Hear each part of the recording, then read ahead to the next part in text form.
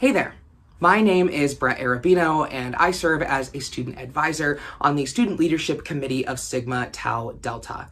And in a few moments, you'll be hearing from some of our other wonderful student leaders who are going to be discussing our 2022 Common Reader, which is Dear Martin, written by Nick Stone. This week's question is looking at what might make for a great paper topic about Dear Martin to be submitted to our 2022 International Convention in late March. Of course, we look forward to hearing your own thoughts on this question when you reply with a comment to this video.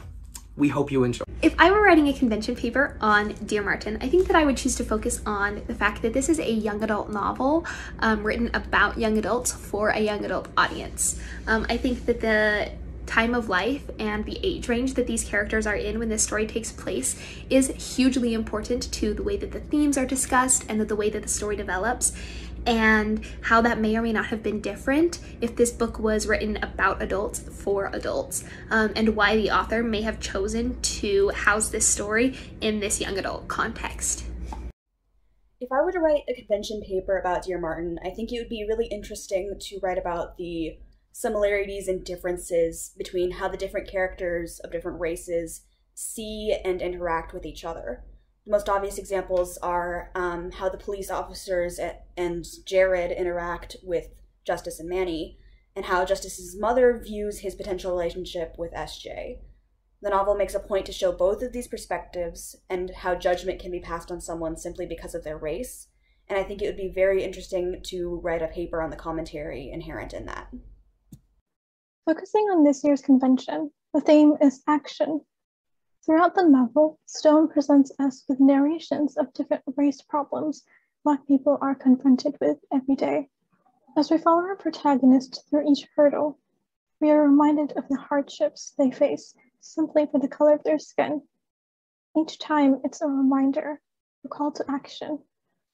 I would write about how the novel is a call to action for change.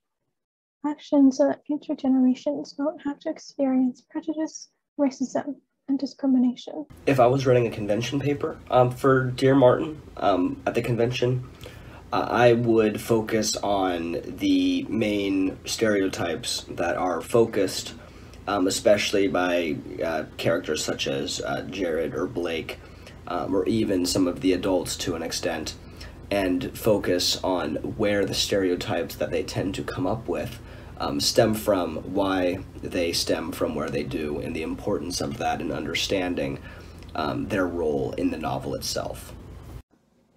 Beyond immediately wanting to focus on what is justice in Dear Martin after our beautifully named main character sets it up so perfectly, I feel repeatedly drawn to chapter 14 and wanting to focus on the use of bang, bang, bang to signify the dramatic turning point in the novel.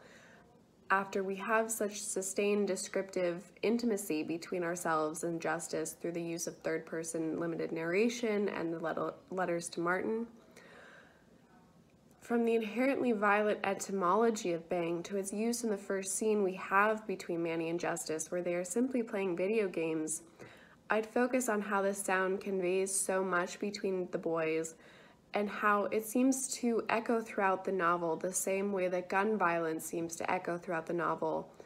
And it interrupts that intimacy within the structure that we have become so familiar with and never really... If I were to write a paper for convention over the young adult novel Dear Martin, I would want to write about Jared, the character.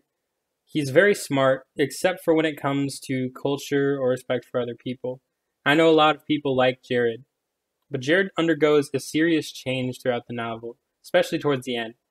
I would want to focus my paper on the effects of ignorance and show how it can hurt people, but also show how learning about others can change our perceptions of them and how we treat them.